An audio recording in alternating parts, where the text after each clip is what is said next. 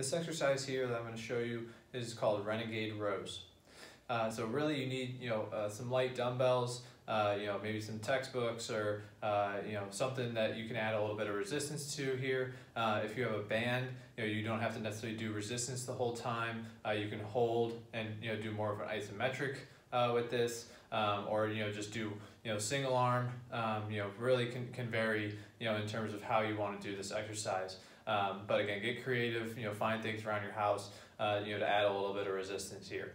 So really we're starting in a good push-up position, making sure our core is braced, and again, head to heel, strong as steel. We're making that nice straight line.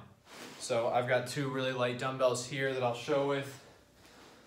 You're going to set up again in that push-up position. So my feet are going to be out a little bit wider, just to make sure again that I keep nice good core braced the entire time.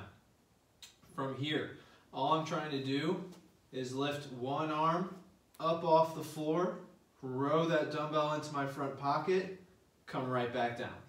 Now I'm going to alternate each side since I have dumbbells here. But again, if you have a band, you can hold the band down with one arm as you're holding it in the other hand and making sure that you're getting the row completed as so.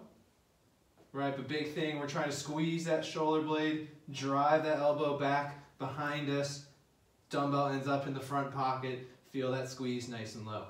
Making sure that again the whole time I'm really owning that good core brace position and keeping my Superman logo and belt buckle facing the floor.